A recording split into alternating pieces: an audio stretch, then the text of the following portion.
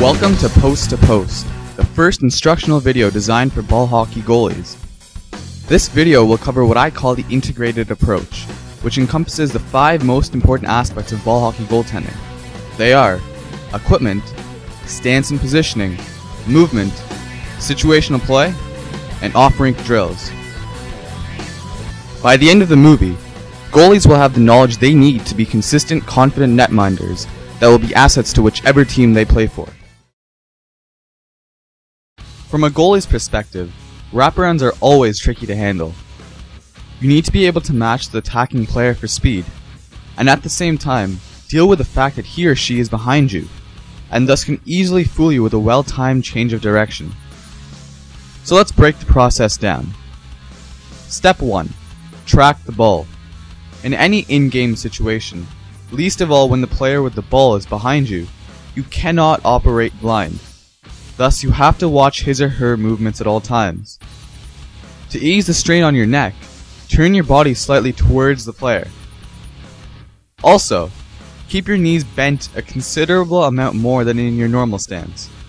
This allows for quicker movement from post to post. Another important note to make is that the goalie should be standing. Remember, you're not playing on ice where it is possible to push off the post and slide across the crease. Step 2. Hug the post. Once the player gets across to the other side and moves to stuff the ball in the net, the goalie needs to get right up against the near post and take away any holes through which the attacking player might have otherwise scored. The legs should be positioned in the same way as if the goalie was making a half-pad save. The upper body, however, is completely different.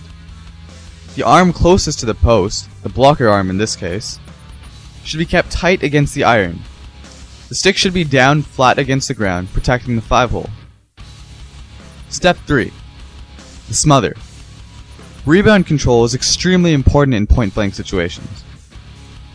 As soon as you make the first save, pounce on the ball. Cover it with any means possible. Use the trapper to cover it up, or protect it using your stick. If all else fails, just fall on top of it. As long as the ball stays out of the net, everything works.